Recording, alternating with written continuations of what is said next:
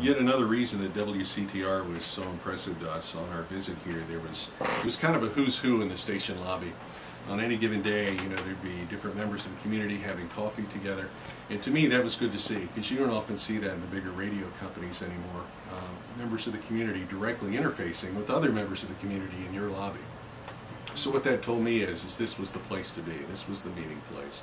That the station was directly tied into the community, and I love that because, you know, I've worked in many market sizes throughout my career. I've been in this about 37 years, and you know, everywhere from, you know, this size on up to Tampa. And I always found that I wanted to return to the type of radio that I began doing. You know, my first job was at a station in Parkersburg, West Virginia, where I basically, you know, pestered the station owner to give me a job doing, you know, shifts that nobody else would do, the overnights and the Sunday mornings. And it just, I like the fact that you could have a radio station that was made by people in the community for people in the community. And I wanted to be that neighborhood broadcaster where people can walk in and actually talk to the guy who owns the radio station about what's happening in the community. And it's someone here who's involved and who knows. So I think it doesn't get much better than that, and I saw a tremendous opportunity in WCTR to be that radio station. You've come a long way from, you know, being a kid and having that transistor radio that we laid in bed at night listening to, and now here we are, you know, with AM and FM out there. But things have changed. You have all these platforms like Sirius Radio that people want to access because they love to have their favorite songs available. But what we offer is a locality. We offer that community, that touch with this local area. But we can compete with that by expanding out. We have online access through our website, so we stream online, so no matter where you are in the country, you can stream WCTR, so you can stay in touch with this local community. You know, if you're on vacation, or if you're a Washington College alum and you want to see what's going on in Kent and Queen Anne's County, you can stream WCTR. If you live here and you go on vacation and you want to stay in touch, we have a smartphone app. You can download TuneIn and you can look for WCTR, and you can take us anywhere you are. We're just as cutting edge, but we don't lose our locality by doing that, and I think that's what's very appealing. You can listen to Sirius and XM, and you can hear all the, you know, hits from any genre you want, the 60s, the 70s, the 1920s, all sports.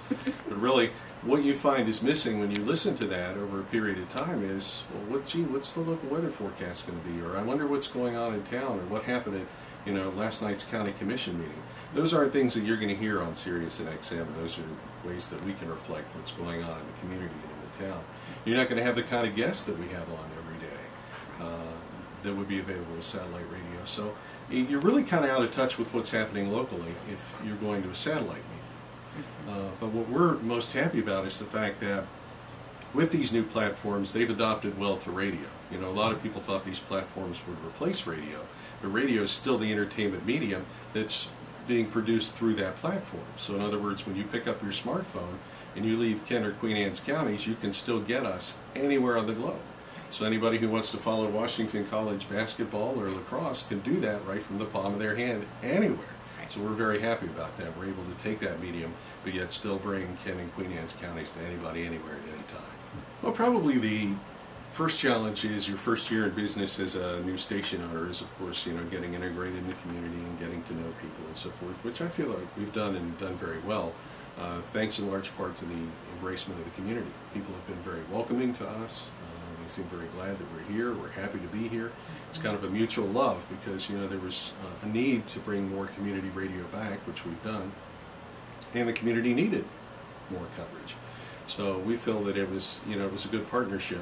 We haven't had too much challenges with sponsorship because I think with community service comes a relationship with the community that they give back to you when you give to them. So that's just an automatic thing. It's very symbiotic.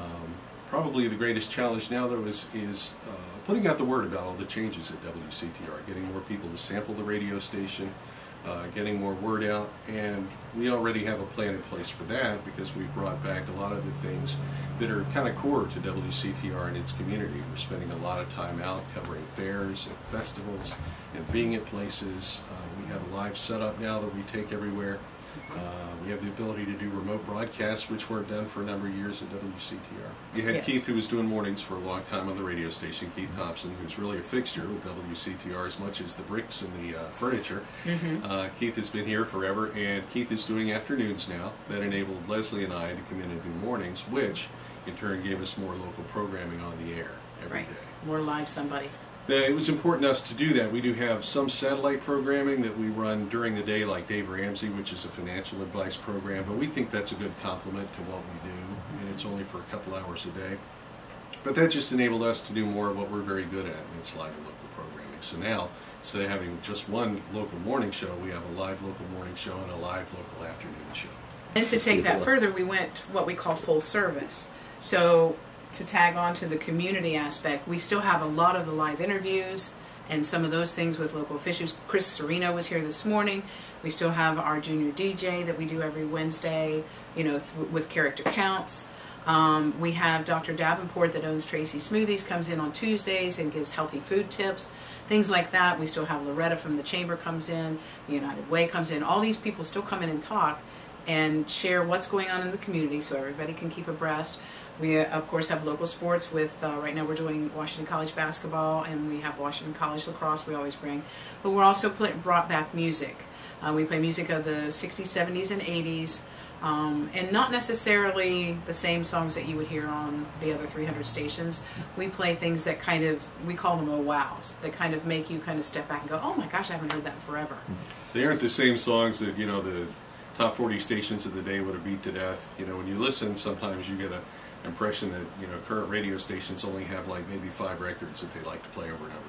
And so with the oldie stations, so instead of hearing, you know, the typical, you know, honky-tonk woman from the Rolling Stones, you might hear something a little deeper. Right, right. So we're trying to add some variety with some of the songs that you can't hear elsewhere, with local personalities introducing the music and talking about things that are going on the weekend in between. Right. So you still have your community touch and you have a little bit of music, but it's a different angle with the music. Still maintains some of the things that made CTR what it is, but we've kind of taken it, it's more lighthearted. I think it's more energetic, and that's what we want everyone to know. That WCTR has kind of risen from the ashes, if you will, and it's fun to listen to.